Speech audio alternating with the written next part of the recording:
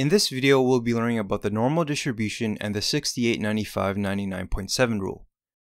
When we talk about normal distributions, we refer to data we get from a population or sample. So before we actually talk about the normal distribution, we need to first distinguish the difference between a parameter and a statistic. A parameter is a number that describes the data from a population, whereas a statistic is a number that describes the data from a sample. Examples of parameters and statistics are the mean and standard deviation. But because of the definitions we just talked about, we have to be very careful with what symbols we use to represent these numbers. When we are dealing with a sample, we use the symbol x bar to represent the sample mean, and we use the letter s to represent the sample standard deviation. These are statistics. When we are dealing with a population, we use the Greek letter mu to represent the population mean, and we use the Greek letter sigma to represent the population standard deviation. These are parameters. The population parameters mu and sigma are very important when we talk about normally distributed populations. So what is a normal distribution anyways? A normal distribution is a special type of density curve that is bell-shaped. For this reason, the normal distribution is sometimes called the bell curve or the normal curve. The normal distribution describes the tendency for data to cluster around a central value. In fact, this central value is the population mean mu, which is always located in the middle of the curve. So for any normal distribution, we can say that some data points will fall below the mean, other data points will fall above the mean, but most of the data values are located near the mean. The normal distribution and its shape actually arises from many different variables found in nature, such as weight, height, volume, blood pressure, and many more. This is why the normal distribution is commonly studied. For example, exam scores are known to follow a normal distribution. Some people do great on exams, some people do poorly on exams, but a large majority of people score near the average or the mean.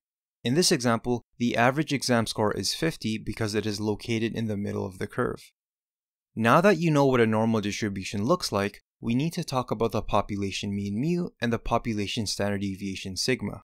Both of these tell us important information about how the normal distribution looks. We'll talk about the population mean mu first.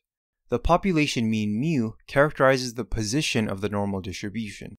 If you increase the mean, the curve will follow and move towards the right. And if you decrease the mean, the curve will still follow and move towards the left. This happens because the data will always cluster around the mean in normally distributed populations. As a result, the value of the mean determines the position of the normal distribution. On the other hand, the population standard deviation sigma characterizes the spread of the normal distribution.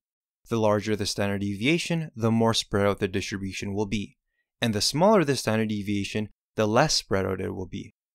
Notice that when the spread increases, the curve gets much flatter, and when the spread decreases, the curve gets taller.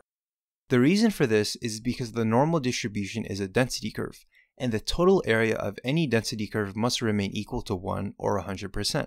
So changes in the width of the curve must be compensated for by changes in the height of the curve, and vice versa. Overall, here are some points about the normal distribution. The normal distribution is unimodal. This means that the distribution has a single peak. The normal curve is symmetric about its mean, so you can clearly see that the distribution can be cut into two equal halves. The parameters mu and sigma completely characterize the normal distribution.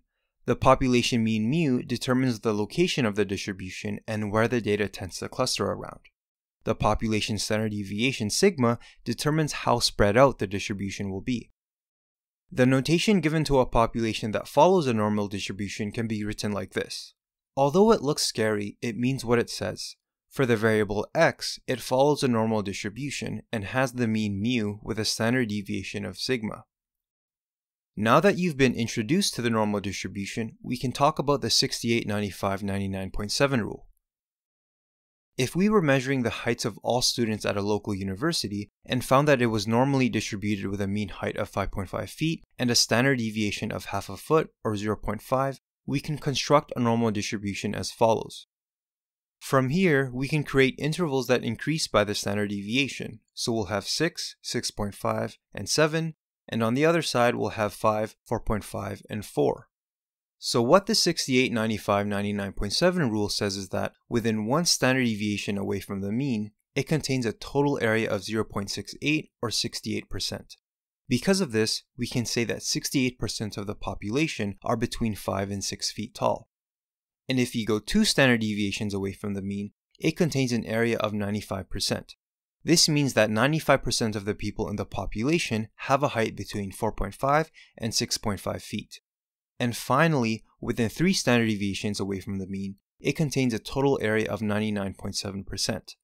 This means that, for the population we are studying, 99.7% of the people are between 4 and 7 feet tall. Now you might be wondering, what happens if we go 4 standard deviations away from the mean, or 5 or 6 standard deviations away from the mean?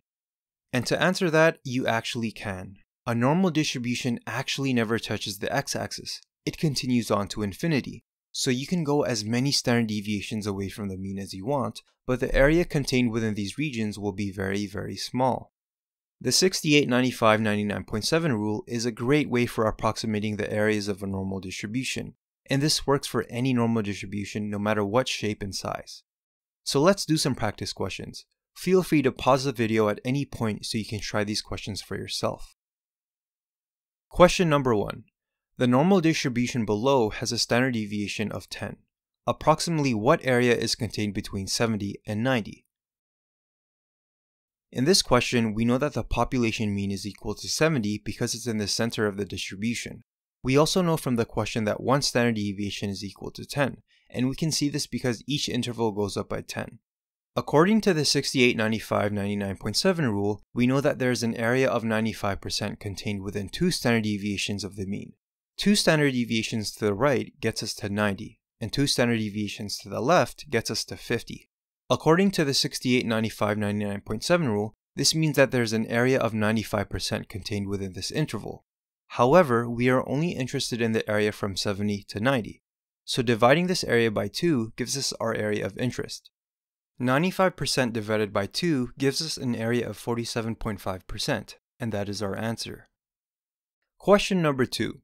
For the normal distribution below, approximately what area is contained between -2 and 1? In this example, we know that we have a mu of 0 because 0 is in the center of the distribution, and we know that we have a sigma of 1 because each interval goes up by 1. To approximate the area between -2 and 1, we will use the 68, 95, 99.7 rule. We can strategically divide this area into 2 parts so that we can easily incorporate this rule. We'll start with the right half, which goes from 0 to 1. We know that 1 standard deviation away from the mean gives us 68%, and half of this is 34%, giving us our area from 0 to 1. The next half goes from 0 to -2, but we know that within 2 standard deviations from the mean, we have an area of 95%. Dividing this by 2 gives us the area from 0 to -2, which is equal to 47.5%. And finally, to get the total area contained between -2 and 1, all we have to do is add these 2 areas together, and when we do, we get a total area of 81.5%. If you found this video helpful, consider supporting us on Patreon to help us make more videos. You can also visit our website at simplelearningpro.com to get access to many study guides and practice questions.